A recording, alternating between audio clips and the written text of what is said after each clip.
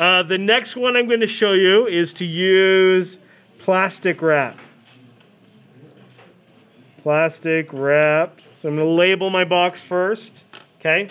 This one is a fun technique to use because, again, it creates a really interesting texture that a lot of artists will use to describe like rocks or a cliff or something like that, because it kind of makes these rock-like shapes in a really organic way, but yet they kind of have a little geometry to them. So what you're going to do is really similar to the way you use salt, in that you're going to take a lot of water here.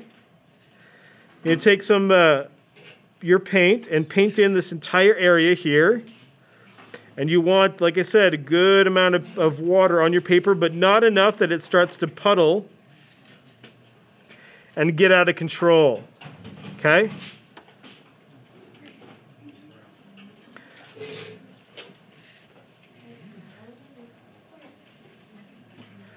You've got to do this all while it's still wet, so don't let it dry out. So sometimes you have to go back and add some more water to it.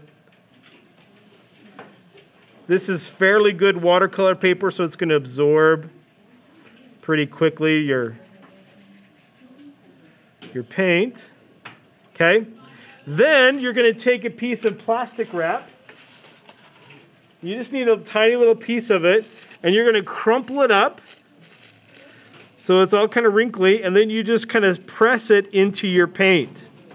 Okay? You just press it down.